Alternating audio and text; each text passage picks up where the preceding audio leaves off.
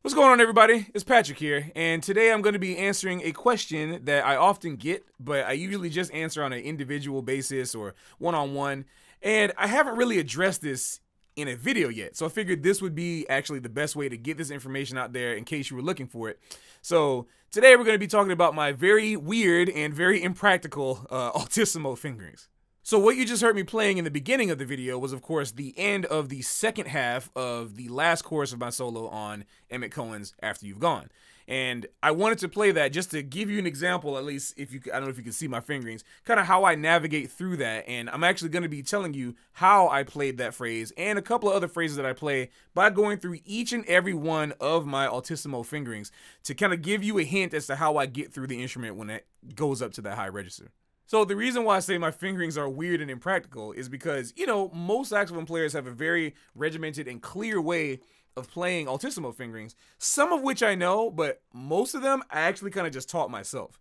I don't really have a studied way of playing Altissimo beyond things that I kind of gathered from other people and things that I thought they were doing, so I kind of made up my own stuff. And so, word of caution, when you see some of these fingerings, just be wary that there's going to be a lot of very personal things that I'm doing. Like I said, I will also explain, but most of these fingerings are very custom to me and the way I play. So as you try them, it's okay if they don't come out. This video is just here to explain what I'm doing and showing them to you. That's basically all I'm doing.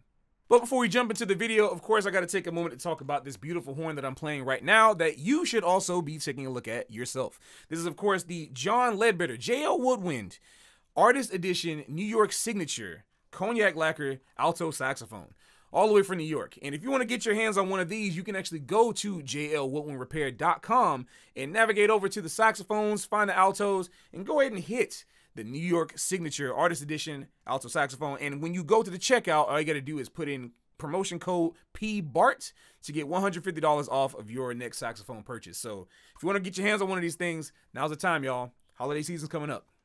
All right, so let's talk about some of these fingerings because this is about to be a wild ride. So usually when people talk about Altissimo, there's maybe one of two places you might start. You might say that the upper tessitura, as in the high register of the alto, kind of ends at F, like either fork F or side F. And so naturally you might think that Altissimo could start at F sharp. Well, some altos and most modern saxophones, I guess, all have a high F sharp key. Mine does not have one because I asked them to remove it. I prefer it without. There's nothing wrong with it. If you prefer it, you have it. My old Yamaha 62 had for 12 years had a high F sharp key. But either way, it doesn't matter. This is just my personal preference. So if your horn doesn't come with the F sharp key, a high F sharp key natively, then your Altissimo probably does start on F sharp. But if you do have a high F sharp, then maybe your Altissimo starts on G. Either way, for the purposes of this video, I'm gonna talk as if you don't have a high F sharp key. One, because sometimes a high F sharp key is not exactly as ergonomic for fast passages. It's really good for trilling between F, but you can also trill between F and F sharp with fork F and a nice side B flat to make an F sharp come out. So why don't we go ahead and start with high F sharp.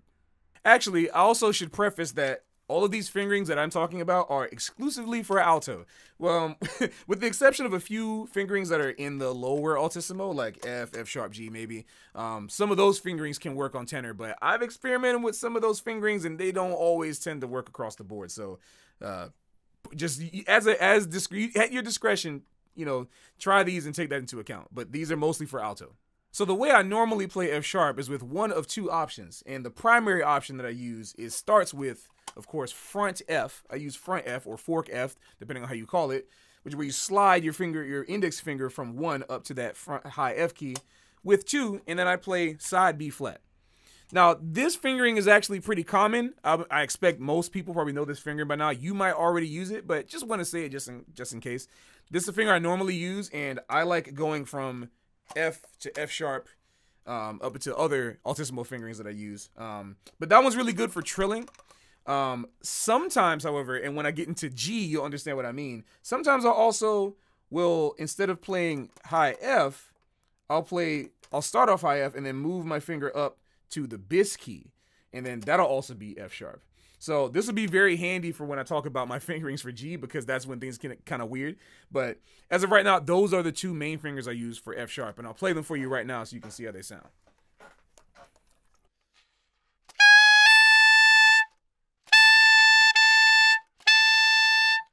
So that is front F with side B flat, and this is the front F, the fork, but just with the top finger and sliding my second finger up to the bis key. It sounds like this. So if I play both of them back to back, they sound like this.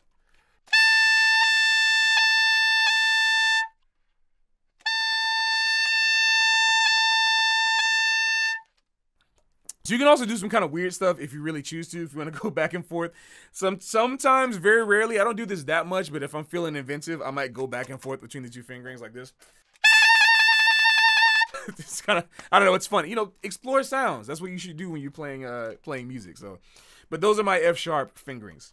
So now let's talk about G. So my G fingerings, the first G fingering I ever used, it's kind of, I'll keep this story short. First G finger I ever used was just the fork. Now, again, if I'm like, 13, 14 years old and I'm just kind of playing the saxophone, I'm like, I wonder what notes are up here. And I go up to this. Well, that's logical. And that's actually the finger I use on tenor. But that doesn't quite work on alto because it tends to be a little too sharp, as it sounds like this. It's almost like a quarter step, right? It's like in between G and G sharp. So eventually, as I started exploring, and I told you that I found my F sharp fingering, right? Well, because I found out this was also F sharp, I decided, I wonder what happens if I play side B flat with the bis B flat. And I ended up getting this. Whoa.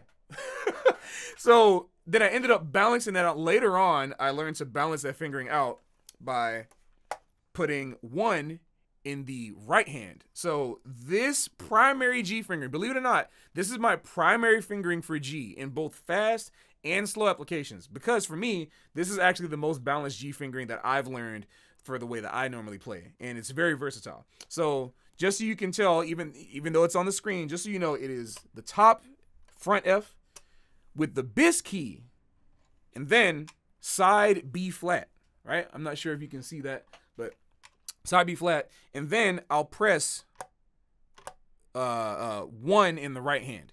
So I've had people talk to me saying, hey, doesn't this F, the F normally cover the whole of this anyway?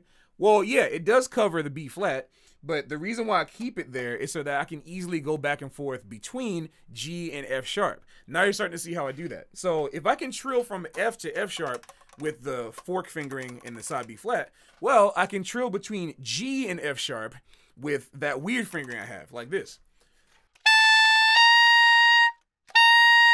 So with careful intonation, I mean, I'm probably a little sharp right now, but with careful intonation and good embouchure, you can trill back and forth between F sharp and G really easily like that.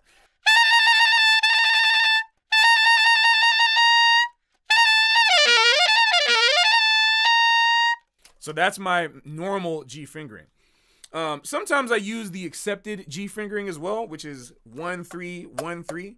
And I know a lot of people like using that fingering, which ends up getting that kind of popped out sound, that kind of really aggressive, kind of classic smooth jazz, G sound, pop sax sound, or even kind of more rough, like really almost Pharoah Sanders, John Coltrane type of powerful sound, which is like this. Sometimes you can kind of scoop into it, right? So I like that fingering as well. And you might be wondering, like, why two different Altissimo fingerings to get the same note? Well, it's actually more than just ergonomics. I like the sound of both of the notes. So if I want a smoother sound that I want to use to transition between lines, I'll play that first weird fingering, which is the bis key and side B flat G fingering, like this.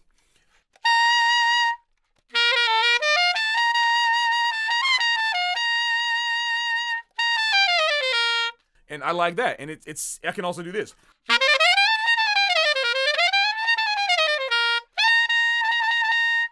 So that allows me to smoothly transition between passages in a way that this fingering kind of is a little clunky to do that. Because then I have to do some weird moving, jumping around with my fingers to get stuff really fast. So I actually have worked this out. And this is the fingering I've been primarily using for G since I was in high school. And, you know, ever since then, it's been my main G fingering. Let's move on to G sharp. So G sharp is another weird one. This is probably the most unstable altissimo note, I think, in general, regardless of what fingering you use. It's very finicky for some reason. I don't know why. I'm not a sax tech expert, but I've learned, again, from the same logic of when I first discovered that this note with like fork F without the middle finger could create a note that sounded like G. I also noticed that it can also be higher as well. So that natural kind of ear movement to listening to something sharp allowed me to, oh, what if I pressed side B flat? And then I got the main G sharp fingering that I use to this day. Now, this fingering is a little hard because if you play altissimo in the traditional way, you might not be able to get this fingering out. So this has to do with a lot of me voicing the note in a certain way with a certain tongue position, kind of raised, to create almost like a pinhole so that the air goes through effortlessly to hit the note. So that's my main fingering for G sharp. But I also use 1 and 3 by itself, which can also work. Sometimes that's a cleaner passage if you're playing in B major, for example, and you want to do like a arpeggio. If I do a major 7 arpeggio in B concert major, then my G sharp I'll use to go back and forth between G sharp and G. I'll do the 1 3 1 3, and then back to the 1 3 by itself like that. You know.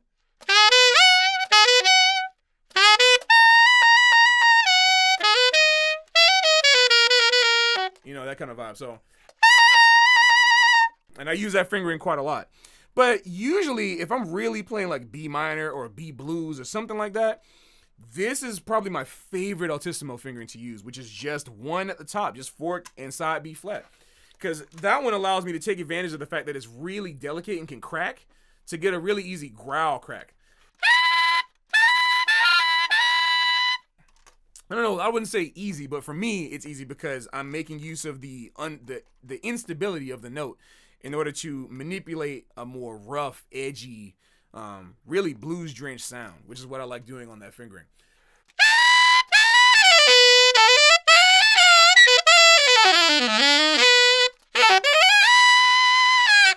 So that's what I learned how to do, and that's why I came up with my G sharp fingering. So that's that. All right, so this next fingering is something everyone knows. I'm not going to spend too much time on it. It's basically just 2 and 3, and 2 and 3 is for A. So saxophone A, which is this is a fingering that you can use both on alto and tenor and bari. I think I haven't really experimented too much with bari altissimo, but soprano it also works too. It's a very common A fingering. You can balance it out with 1 2 3 and E flat in the right hand as well. But for me, sometimes if I'm just playing fast, I'll just play 2 and 3.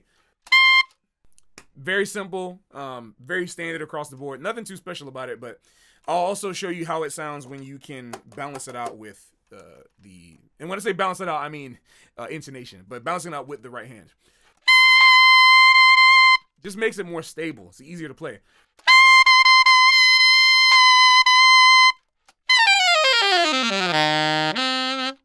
So that's my A fingering. You can use it for a lot of different applications. It's like right in the center of the altissimo, like right between F sharp and like, you know, high C sharp and F, which we'll get to later.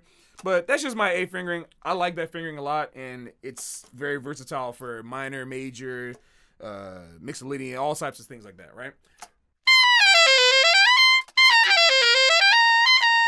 And then this is one of those weird instances where I might switch back and forth between scooping my fingers, right?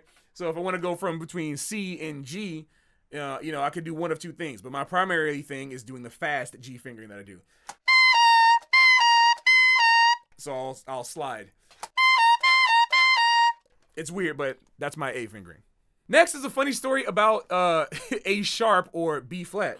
So I used to play B flat just by overblowing open C sharp. I would just straight up, that's what I used to do until I discovered, again, another very common fingering, which is just 3 and then 1 2 3 and E flat. That's a very balanced, easy to pop out B flat altissimo note, And that's what I've been using since at least college, I guess now. And this is what it sounds like. It's a heck of a lot easier than the C sharp overblown thing, but you know, sometimes every now and then, I haven't found myself doing it since then, but sometimes if I want to be fast, I can trill between my high B fingering, which I'll tell you later, and the false B flat overblown C sharp fingering. But usually I just like doing 3 and then 1, 2, 3. That's easy. And of course, if you just let go of 1, 2, 3, you can trill very easily between B flat and A, which is what I normally do.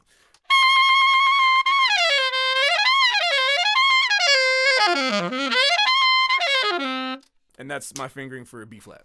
All right, so before we get to the most interesting part of the video to me, which is probably the video most of you have been waiting for, I want to take a moment to address the elephant in the room. Yes, this is a new green Silas mouthpiece. I'll be talking about this later, but basically the update is that I've been really liking Silas mouthpieces, and so much that, you know, I had them make another one for me. So this one's feeling pretty nice. There might be some new updates on the horizon, but until that happens, stay tuned. Please be patient. I really appreciate it. There's some really exciting things on the horizon that I can't wait to share with you. But for right now, yeah, this is a new green Silas mouthpiece that actually is very, very, very similar to what my Meyer was. And you probably might be able to tell, but it's kind of like Meyer Plus. So that's the vibe that this mouthpiece gives me. And yeah, I can't wait to share it with you. But for right now, let's get on with the video. All right, now we're at the most interesting part of the video. The part of the video that makes absolutely no sense. Well, maybe it does make some sense, but for me, this is the part I always get comments about. Matter of fact, the reason why I wanted to make this video, besides having this question a lot, was me thinking about constantly how a good friend of mine, Savon Pennicott, an incredible saxophonist, plays with everyone, and you should go check him out if you don't already know him already. But one day we were playing with John Batiste. This might have been maybe 4 or 5, maybe 6 years ago, I'm not sure. But one day we were practicing, as you know, we normally do, practice in the room, and he come up to me and he said something like, "Hey, why don't your Altissimo fingerings pop out?" And I'm just like, I don't know, what do you mean? And then he was talking about, why don't I have like very specific fingerings for some of the notes I played? Well, believe it or not, he was talking about my notes above high B flat. So today we're going to be, well, now we're going to be talking about my notes above the upper register of the Altissimo, starting with my high B fingering, which is an overblown D. Yes, that's right. This is my Altissimo fingering for D. No special combination 1, 3, 2 flat, 7 over G sharp, whatever kind of fingering combination. No, it's just D. That's it. And as a matter of fact, all of my fingerings above this point, until we start getting up to the really high notes, are just overblown palm keys. And it's kind of a problem because well, it's not a problem for me, but it's a problem for when I teach, because as a result, it's a little hard for me to convey, like, hey, you have to find this voicing, find this fingering, and it doesn't pop out. However, it does teach you some good lessons, I guess. It teaches you good lessons about voicing, about tongue position, about control. And the reason why I figured this fingering out is because I was really into Gerald Albright when I was 15. Gotta admit, I hate to admit this, but all of us my age and older have done it. You know, when I was downloading off of LimeWire, you know, because this is the only way I knew to get music at a certain point, I was typing in Gerald Albright, and I found a recording of Georgia on My Mind. I found 2 recordings, one from New Beginnings and a live one. That live recording changed my life. From that moment on, I was like, oh man, this is different, because I never heard anybody play Altissimo like that on the alto. Normally, you know, I heard Michael Brecker, I heard Train, whatever, you know, I heard some tenor Altissimo, but that was like blowing my mind. And so I heard him play this ending to Georgia on My Mind, and I'll get into the ending more once I start getting it, once I talk about my high D fingering. But for right now, basically when I was trying to play all those notes that he would play, I had no idea. I was hearing the stuff before I knew what fingerings to use, so I had to come up with my own way to get these fingers out, because there's nobody else going to teach me. I didn't have any private lessons. So I discovered that if I overblow all of the palm keys, I can get a note above. So I'm going to kind of streamline these next, I think, 3 or 4 notes almost in a row. So I'm going to combine this into one section so that you can kind of, because the general philosophy is the same. So anyway, B, C, C sharp, D, they're all on the palm keys. So you get them by pressing D, D sharp, E, and F. So all of my Altissimo fingerings from B to D sound like this.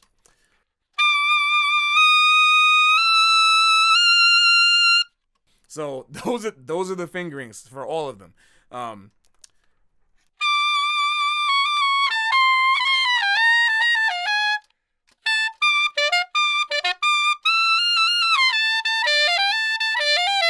You can do like funny stuff like that.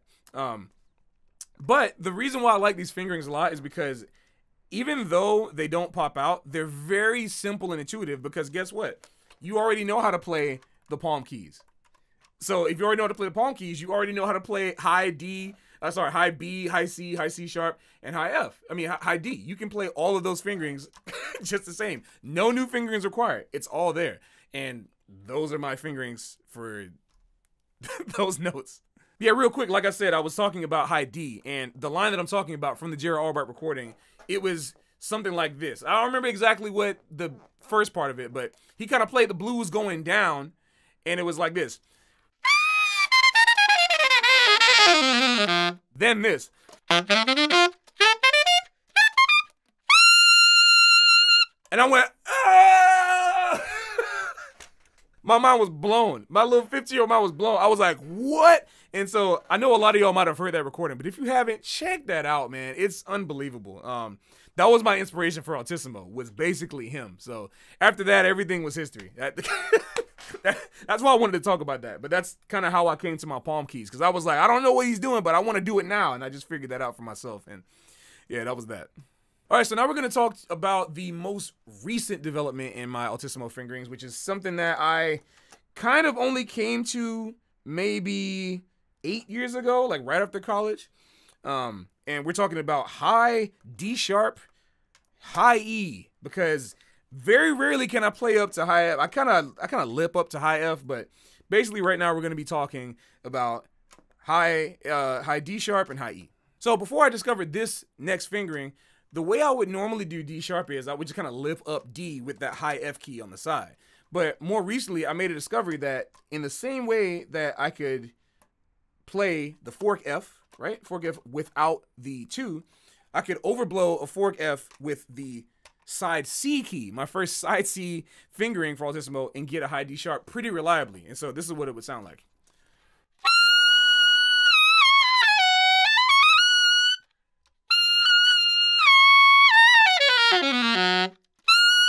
And that kind of surprised me how easy it was to pop out. So that's kind of what I've been doing for a high D sharp. And then for E was actually, I first started off as an overblown A, and that's basically what I still use to this day. But in order to get that, I balance it out with the same A fingering that I used to balance it out, which is 2, 3, 1, 2, 3, and E flat. And that gives me a more balanced and more consistent E. And again, I kind of have to squeeze that out sometimes. So until I find another one, that might be the limit, because otherwise, for high F, I just do the same thing I do for B flat, and I just kind of overblow that. It's not very efficient, but it's consistent. So that's what I use for those fingerings. And that's basically the upper limit until I find anything else. But at a certain point, you know, you kind of get diminishing returns and it starts to get really squeaky. So usually that part of Altissimo is just for expression. So yeah, that's it, everybody. Thanks so much for watching this video. Those are all my Altissimo fingerings, and this video went a little longer than I planned it. I'm sorry about that, but hopefully the pacing and the timestamps made it easy to find the place that you wanted to look for if you're looking for a specific note in mind. But other than that, that's what I have to give to you. And if you want to hear about any other of my techniques that I do on my saxophone, let me know in the comments below, because I'm not a gearhead. I'm not really a tech head. A lot of stuff I do is just stuff I kind of just taught myself. So if there's anything else that's weird that you notice I do that you want me to explain, please tell me in the comments, because I think it would make some very interesting videos, especially for me, because it helps me to kind of hone in, like, what am I actually doing? I have no idea. So this video was a really good way for me to kind of just zoom out and look at what's happening, and then zoom back in to tell you exactly what I'm doing. So really appreciated that, and I'll appreciate any other ideas, comments, even about this video or any other videos that you have for me, because I will read them. So thank you. Oh, I forgot. I should have mentioned this at the beginning of the video. But in case you haven't heard by now, we have a new Discord, the Patrick Bartley Jazztopia. And that link can be found in the description below. It's a place for anybody if you're into jazz as a student or as a professional, or if you're just enthusiastic about the music, if you're a saxophone player, if you're a vocalist, if you're a keyboard, any instrument, whatever, you want to talk about the music in a very supportive community, you can go ahead and hit that link below to join the community. And also my links for social media such as Twitter, Instagram, all that stuff are in the bottom. And of course, YouTube. If this is your first time watching, please consider liking and subscribing and hitting that bell because you can stay notified for whenever I put up a new video, and you can give your input for any videos that you want to see from me as well. But yeah, that's it. We back. We're trying to do more content. So give us your ideas. I really want to know more what you want to see. But until then, thank you so much for watching the video and take care, y'all. I'll see y'all later.